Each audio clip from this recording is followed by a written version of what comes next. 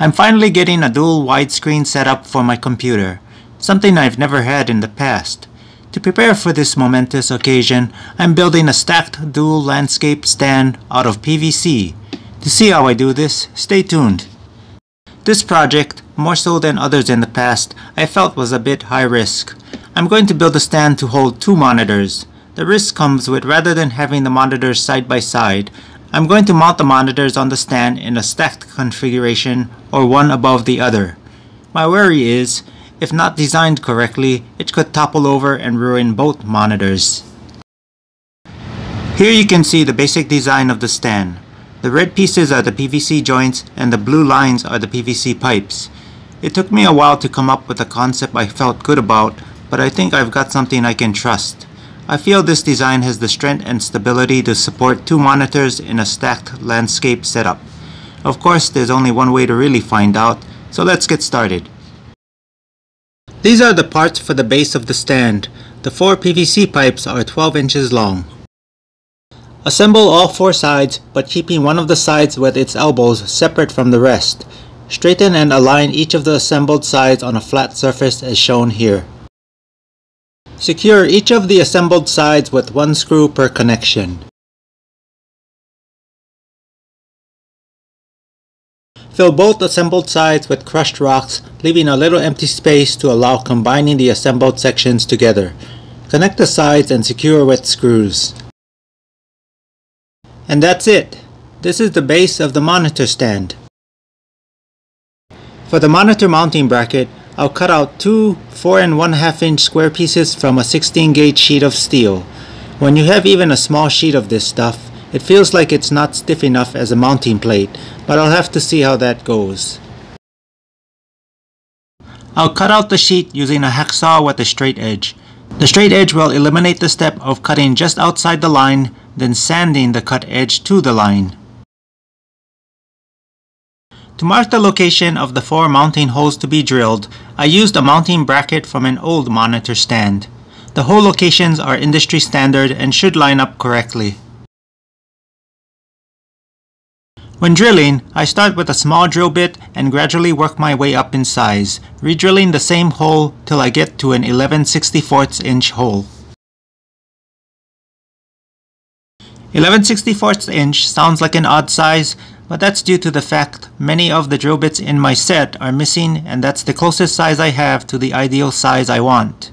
I'm sure some of you may have that same dilemma. Mark the center of the plug by drawing lines between opposite corners. The center is where the lines intersect. Mark the center of the sheet by drawing a line between both opposite corners. Center punch both centers, then starting with a small drill bit and gradually working your way up. Keep re-drilling the same hole till you get to the 5/16 inch drill bit.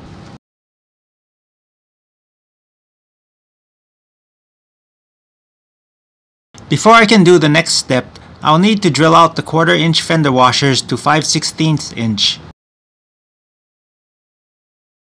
Insert the 5/16 inch bolt through the metal sheet, the plug, and the washer, then secure everything in place with the nut. With the bolt head sticking out, that would obstruct the monitor when it's attached to the mount. To prevent this, crazy glue or Goop the 1/4 inch nuts over the mounting holes so they can act as spacers between the mounting plate and the monitor. My plan is to build the stand in sections, testing its stability for one monitor before moving on to build the section for the next monitor.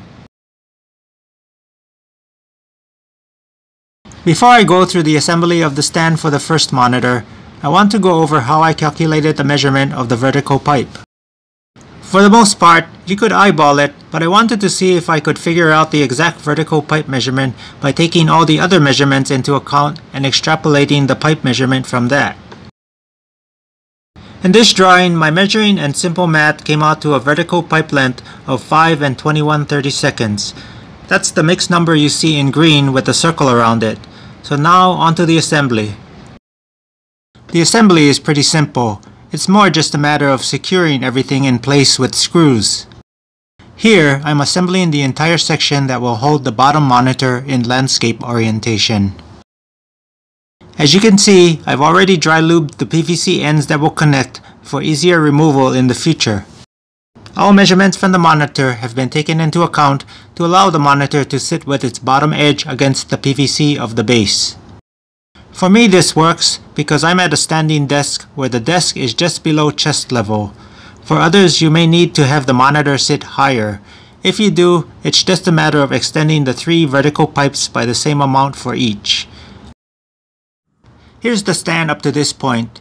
I've already taken it to work and test fitted it with a single 24-inch monitor, and the fit was perfect. The monitor rests on the base as planned. Everything seems very sturdy, and it looks like I can move ahead with building the mounts for the second monitor. For the second monitor, my plan is for it to rest edge to edge with the lower monitor, so there will be as little bezel as possible between the two. I also want a slight downward facing tilt since it'll be a little high. There aren't that many parts for this section. Here in front of the assembled lower monitor mount, you can see the pieces needed for the upper monitor mount. One mistake I made assembling the lower section is that I assembled the pieces from the bottom up. You can see it in this clip from earlier in this video. It made connecting the uppermost pieces a little harder than it needed to be. The less troublesome way, as I'll demonstrate here assembling the upper section, would have been to assemble the parts that sit on the vertical pipes first, insert the vertical pipes into the joints, then connect the parts built first on top of the vertical pipes all at once. So this is the completed monitor stand. All connections have one screw securing them except for the upper T that mounts the monitor. I'll leave this unsecured until I can mount both monitors and angle them so that the bezel through the middle where they touch is as little as possible. After that, I'll secure the T. This was a challenging project for me because I did not have the monitors on hand to see how things fit throughout the construction. A lot more preliminary measuring and calculating was necessary to be sure everything would come together as planned. I hope this video can help you get the right monitor configuration for your computing setup.